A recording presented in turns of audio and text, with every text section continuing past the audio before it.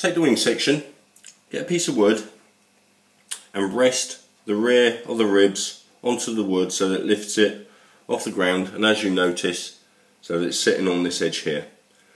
Once you've done that, take rib number 12 and we're going to glue that into the 4th notch along. So the end is number 1, number 2, number 3, number 4, and just test fit that and then glue that into position once you're happy and that's sitting like that. Before the glue sets, just take a measurement to make sure that you've got both these areas here at the same distance. Now take rib 13 that you marked up earlier and we're going to put that on the 6th notch from the end.